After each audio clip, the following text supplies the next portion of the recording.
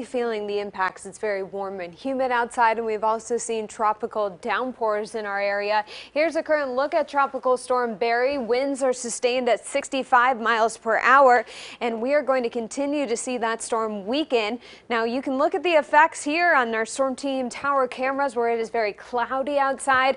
Temperatures are warm and humid in the low 80s, and we are seeing periods of heavy downpours throughout the afternoon, and that's going to continue tonight. Now, looking at Barry right now, center of circulation right near Lake Charles. Look at all the heavy rain that's just offshore right now over the Gulf. So while flooding has been a concern already, it's only going to get worse as these rain bands move onshore. And we're seeing the outer effects here with tropical moisture streaming in from the south, fueling a few showers and thunderstorms in our area. Right now, one heavy downpour just moving into the northern portions of Chilton County will clip Calera. Also, light showers down the 2059 corridor back into Tuscaloosa and into Greene and Hale counties. So the outer rain bands really impacting West Alabama, more spotty the farther east you go, and just cloudy in East Alabama with a few showers here and there. We don't have any, thank goodness, no concerns for tornadoes for the rest of the evening.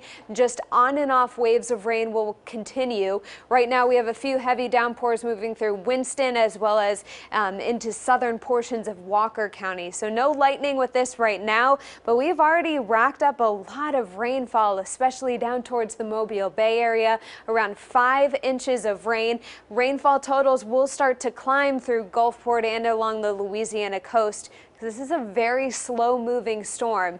You can see the latest track here.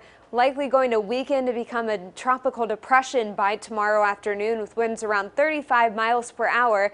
Throughout the day on Monday, the center of the storm will track towards the north. Now, we're about 400 miles away from this storm, but we're already feeling the effects. So as you can imagine, we're going to continue to see waves of rain through early next week. Lull in the action overnight tonight, but then repeat rounds of rain throughout the afternoon tomorrow. More spotty in coverage on Monday as the storm continues to just become a low pressure system, and from there the remnants of the system will track off to the north, and finally we will be done with Barry by around Tuesday.